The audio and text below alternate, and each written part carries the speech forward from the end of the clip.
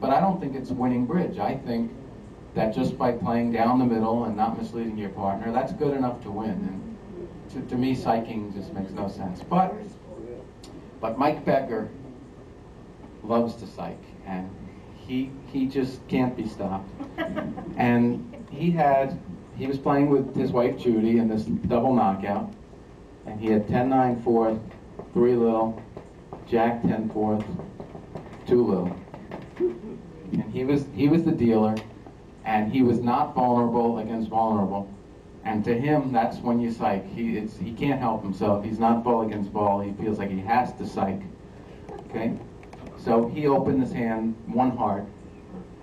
Now I told you I'm not a psycher, so I'm not sure I understand the thinking behind 1 heart. Lead direction. Lead direction. I don't know. I might open 1 diamond, or maybe 1 spade, because I have 4 of those, and I don't know. But he probably knows what he's doing. He's a veteran psycher. So he opened 1 heart, and it went pass, and Judy did 3 hearts, limit raise, which probably wasn't such a bad thing to happen to him. It doesn't sound like he's going to get too tortured by his partner. And the next hand had like 20 points and did 3 no trump. And went pass, pass, and Judy doubled. She had 11 points, and her partner had opened the bidding. And went all pass. Michael didn't want to run to 4 hearts. He knew he'd get doubled and go for some big number. So, curiously enough, I don't know what any of you would lead. Michael led a heart. Okay. A diamond lead would have actually beaten this. His partner had like king 5th of diamond. The diamond lead would have beaten it. A spade lead would hold it to 3. And the heart that he led held it to 5. So he was minus 1150, which is the score. And we were his teammates, and we came back to compare, and we read off plus 630. You know, we didn't think much of it, and he said lose 11, and we weren't very happy. We didn't understand. Okay. But in spite of that, we were ahead by about 20 imps at halftime. And we went to play the second half, and we all said to him, especially his wife Judy, said, Michael, don't psych, we're ahead by 20. We're going to probably win this match. No more psychs, please, you know. But he can't help himself. He just can't, okay? So this was the very first board of the second half. Okay. This was Judy's hand. This was his wife.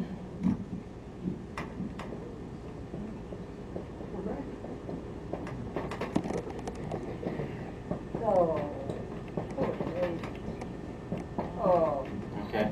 This was Judy's hand on the first board of the second half, and Michael, her husband, was the dealer. And they were at favorable vulnerability, and Michael opened the bidding 1 heart. And this was her responding hand. And how many points? 23 points. So, of course, she knew he was up to his old tricks again. And she didn't know what to do here. Okay, even though he, you know, probably had the same kind of terrible hand, she has game in her own hand. She almost has slam in her own hand. So she couldn't pass. Okay, and she couldn't do anything intelligent like try to have a good auction, because if she bid 1 spade, or if she jump shifted to 2 spades, she was afraid he was just going to pass because he was going to have nothing. She didn't know what to do, and she thought and thought, and she was so upset. And so she just decided to be practical. She bid 4 spades, which doesn't show this good a hand. 4 spades is typically something like ace, king, 8th of spades and out, or king, queen, jack, 7th of spades and a king. That's what a 4 spade response should show. It shouldn't show this much. It shouldn't show slam interest. So she bid 4 spades, and Michael now started thinking. And it was obvious to her now, oh my God, he's got an opening bid. Turns out Michael had the rest of the deck. He had like the ace of spades and the king, queen, jack of hearts and the king, queen of clubs. He had a nice opening bid, in fact. But his partner bid 4 spades, which is supposed to be pretty much a sign-off. So eventually he passed, and he put down his dummy, and they had the first 19 tricks. And we lost 11 imps again. So that's what I think about psyching. You just can't win.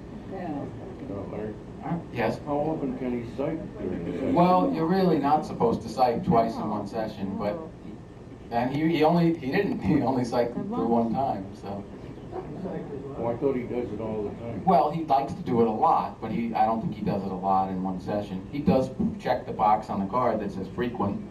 Yes? We have a player in our club that psychs a lot, and we called ACBL about it, and they said he's the only one. All he wants? Well, yeah, I mean, there should be someone once a session, yeah. I don't... But isn't this also proof that your partner can't trust you? That's why I don't like to psych, is your partner's going to be wary, and look what happened on this deal.